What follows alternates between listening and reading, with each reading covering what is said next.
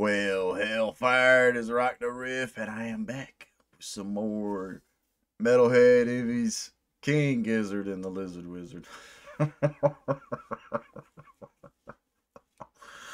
Oh, I could tell sometimes, so the way I work is I wake up, I take about 20 minutes to myself, and then I come sit in the studio, fire the computer up, get everything rolling. Sometimes I need to take a little longer just so my brain will fire off its synapses in the right order. Welcome back, doing another Metalhead. See, Metalhead Envy, back with some more King Gizzard and the Lizard Wizard. We're gonna dive into the Cruel Millennial. That's a funny name, the Cruel Millennial. Continuing off, I have been going through the studio version of Fishing for Fishies, and I can see why some people are making the argument that the studio versions are a little bit better. There is a vibe within this album that's such a jam. I think part of the reason why I like watching the good live versions too is I like the visual stimulation as well. I do think it's a little bit funner to see the live version over a stagnant photo of the album cover. But then again, this version, doing it like this is fun too. I have fun. That's basically what I'm trying to say is like doing the Metalhead Envy series is fun. I enjoy it, especially with a band like King Giz that the further I go down this rabbit hole, the more I like them. The more I feel like they just are fantastic people and musicians and everything. Let's dive on into the Cruel Millennial.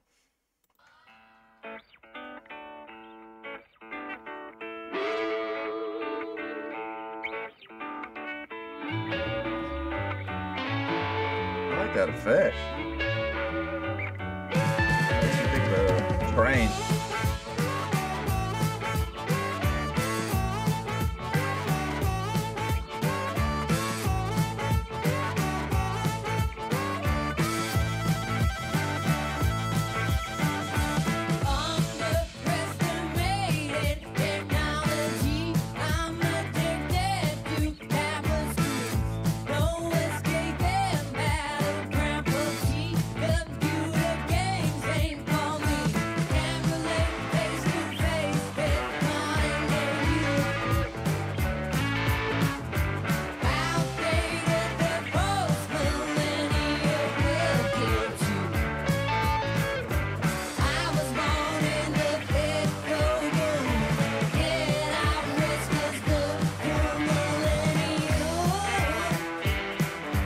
I'm curious if that one little riff that they're doing, if they're using a slide.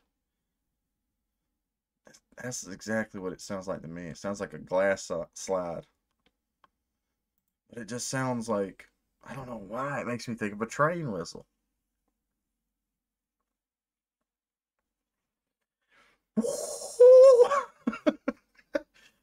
A slide, something I've never been able to really comprehend with. I used to have a glass slide. And I think after a month of me trying to like fuck with it, I was doing something and it just come right off my finger and broke. I never picked up another one. I think they're cool. I'll take a lighter nowadays.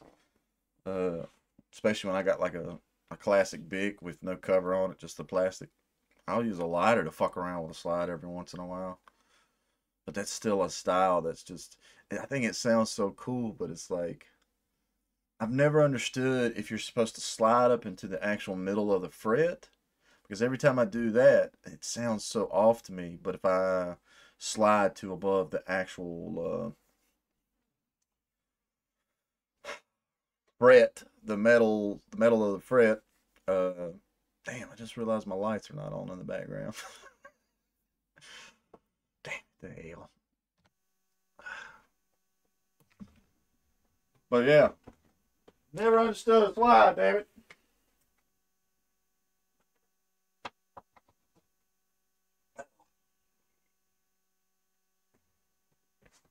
It's just,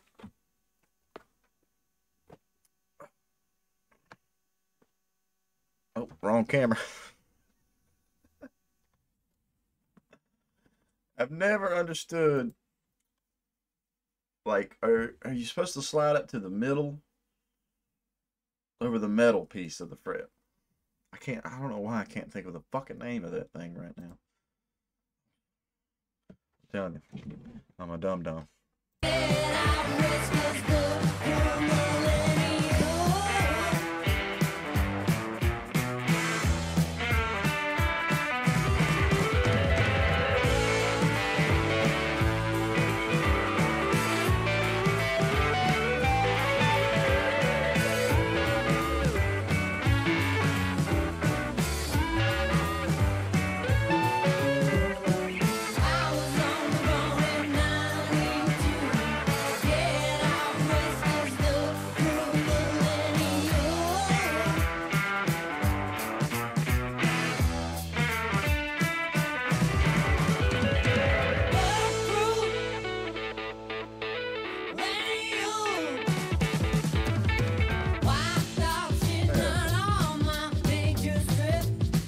So far, I would actually make the argument the Cruel Millennial's got some of the best guitar licks in it.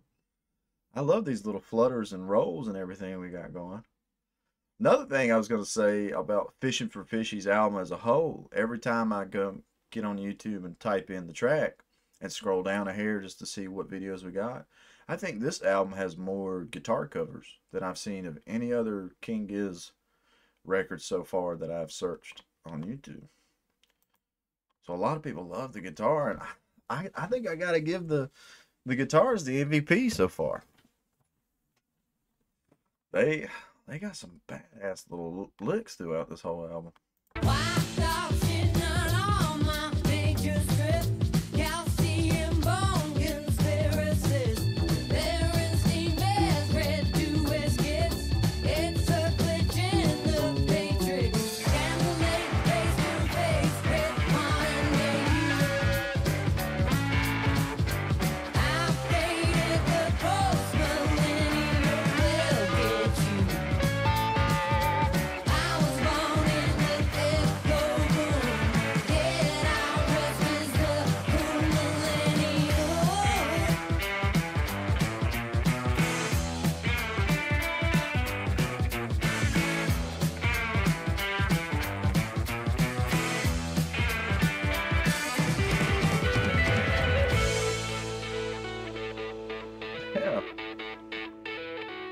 Telling you, the flutters, everything.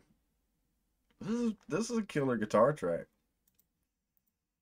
I like Ambrose's vocals too. I still think Ambrose does the best in Gila Monster. His line in Gila Monster, man, I think about that shit on the daily, and I don't know what the fuck he's saying.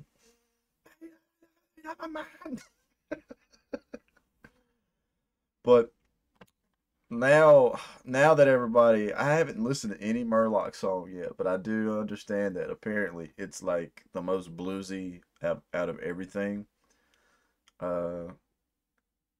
Which it's the Murloc, so it's not King Giz, but Ambrose must be the most blues driven of the band. Like that's what he likes the most and everything. But I feel like it shines through here on the Cruel Millennial too. Like there's just a bit of flair and a soul that Ambrose has when it comes to doing these songs and everything. I don't know, all of them do. I guess maybe it's better to say like the blues just fits Ambrose a little bit better. Maybe I'm crazy.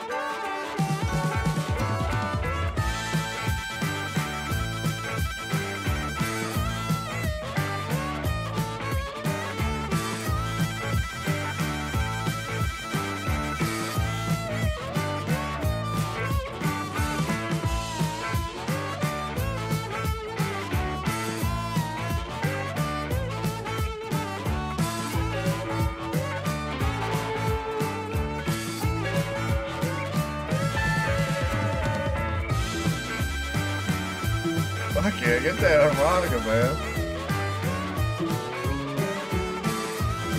I'm telling you. I can't wait to show this record to my dad. Like, I'm super excited to show this record to my dad. And then I kind of zoned out there for a second. I know I'm right here at the ass end of the song, but I was like, damn, copyright holding thing wasn't a serious thing to where I can't post shit sometimes. I would have zoned and let that play right there. I was lost. I think the guitars and everything in this track are fucking fantastic. This falls into the track. Damn, I still need to come up with a category name. This falls into, like, turns into an insta play for me. Like, I want to stop, pick up a guitar, and jam. I love the lead licks, or the guitar licks and everything in that. There's that rhythm too.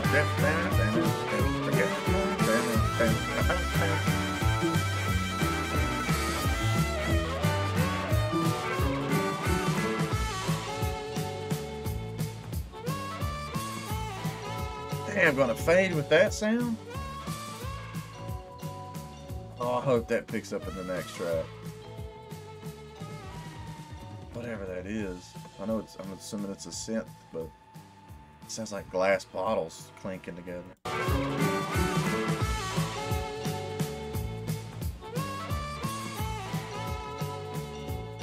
Yeah. That makes me curious about what this is bleeding into.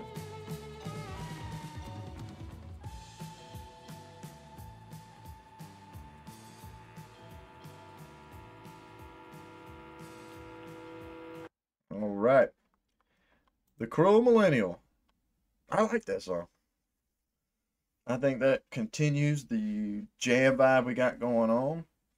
I'm wondering, once I actually sit down and go through this album from beginning to end, I wonder if percussion in this record is going to, like, feel a bit drony. Because I feel like I broke down every song, how I've listened to it so far.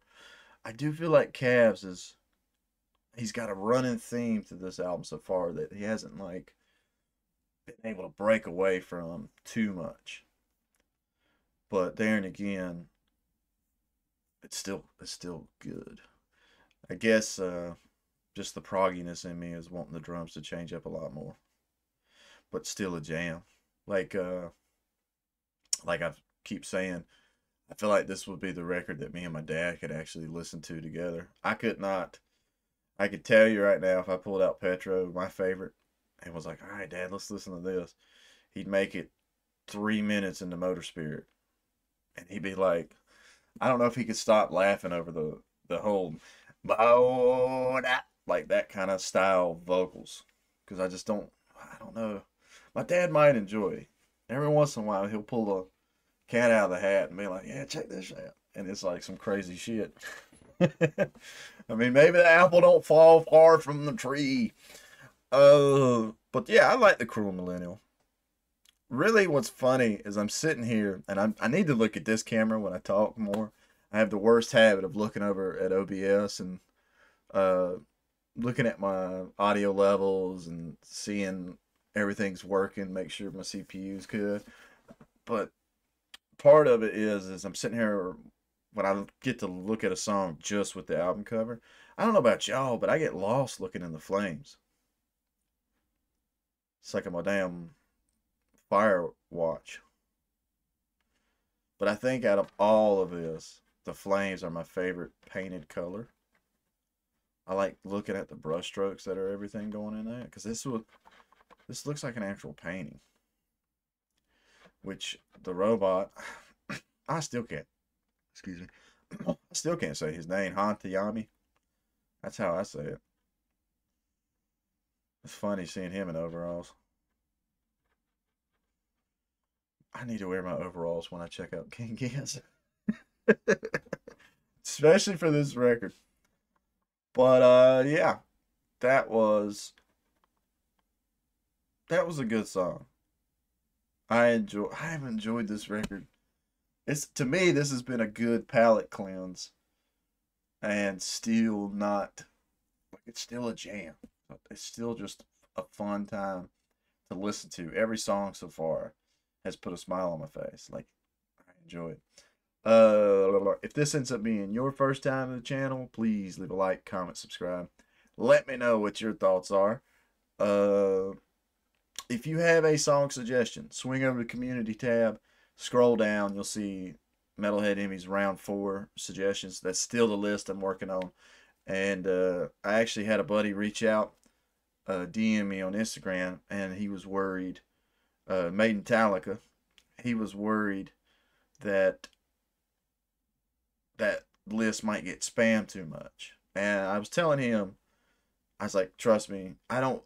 Y'all just put your requests. It don't matter to me. The only, like, I would say if you were leaving a bunch of requests on this video or another video, it would be hard for me to get to those because in time, as many videos as I post a day, because I'm trying to get in a better habit of posting more. So I post one at 8, and then I try to post some shorts at 10, and then the Metalhead Envy series comes out at 12, and on some days I stream at 5, and then on my off days I'm trying to get into the habit of posting another video at 5. So putting stuff on that community post is perfect, and I don't think you can spam it. If you've got a song you want me to check out, leave it on there. I have definitely get to it at some point, and it will be here. It will be posted here on the channel as long as the copyright holder doesn't block it. So please, if you have a song you want me to check out, swing over there, leave it there. I can't think of nothing else to say. So, with all that being said, stay positive, stay rocking, and I'll catch y'all in the next one.